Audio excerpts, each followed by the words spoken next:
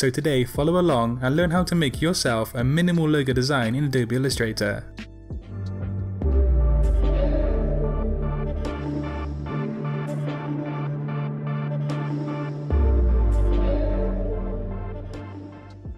So first and foremost, make sure that you have the stroke selected in the color palette with no fill. And also it's going to help if you have the nudge increment settings very low for this tutorial. Now this means that when you press the arrow keys on your keyboard to move an object, it's not going to move too much from left to right. Now press L for the ellipse tool and hold down Shift and click and drag to make a perfect circle. You're going to want to follow along today carefully so you can finish off with a neat and a tidy minimal logo design. Now I've increased the stroke weight.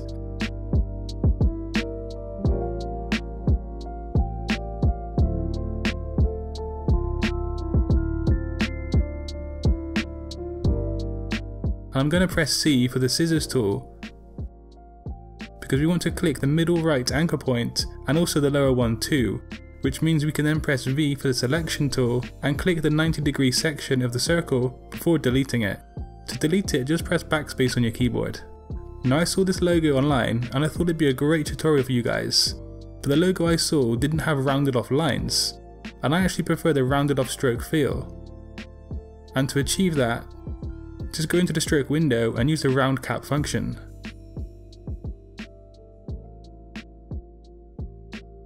So finally, for this part of the design, we're going to rotate the shape by 315 degrees to make sure that it's level.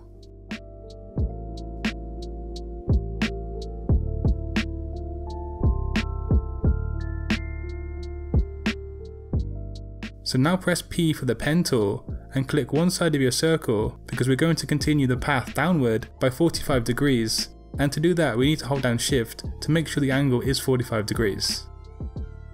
This is a crucial step to remember and we need to be precise. So do the same for the other side, and if you haven't activated the smart guides by pressing Command or Control U on your keyboard, you're going to need to do that so you know when the lower anchor point is in line with the other one. The magenta smart guides tell us that.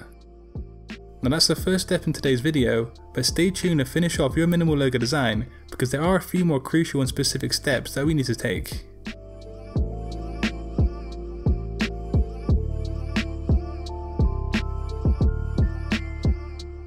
Again, press C for the scissors tool and cut the circle here. Now press Command or Control C to copy it and then press Command or Control F to paste a duplicate right over the top. Now you're going to want to rescale the circle down and make sure that you have the scale stroke settings switched off in the preference settings, and you can find that under the general settings. Hold down the Alt Option key and then click and drag to duplicate the shape. We need to rotate it by 90 degrees to make sure it lines up with the stroke properly. Then drop it in place, and this might take some adjusting and you can actually redraw the line stroke to meet the anchor point properly. Click the new circle and line whilst holding down Shift, and then duplicate it with the Alt Option key once more. Move and reposition into place, and then make sure it's absolutely perfect in place.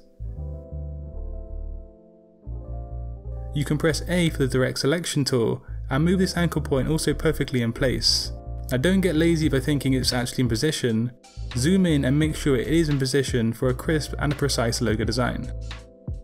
So now it's just a case of duplicating this section and then reflecting it with the transform function.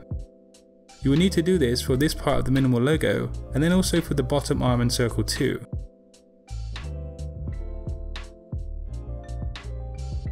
So once you're ready, you're now able to finish off the logo with the final step of the actual design itself.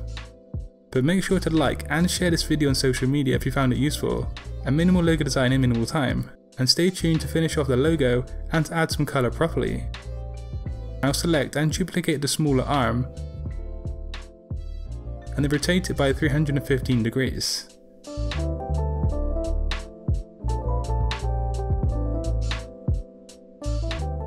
This is going to be the downward and central part of the logo.